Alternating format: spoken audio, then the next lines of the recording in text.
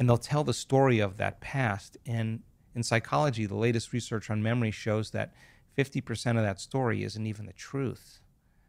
They're making it up because they don't have the same brain as they had then. And so then people are reliving a miserable life they never even had just to excuse themselves from changing. And they embellish the stories so that it sounds really hard to change.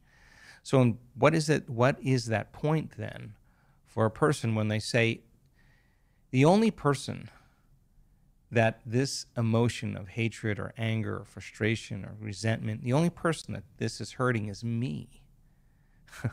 Because those chemicals are down-regulating genes and creating disease. And a person finally really realizes that, and they really decide to change. When they overcome the emotion, the memory without the emotion is called wisdom. And that's the name of the game in three-dimensional reality. Now they're ready for a new experience.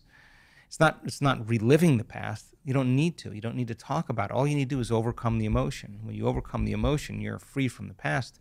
You can see it from a greater level of consciousness. And that's when a person, so many times when they truly change, they'll say this. We've seen it over and over again.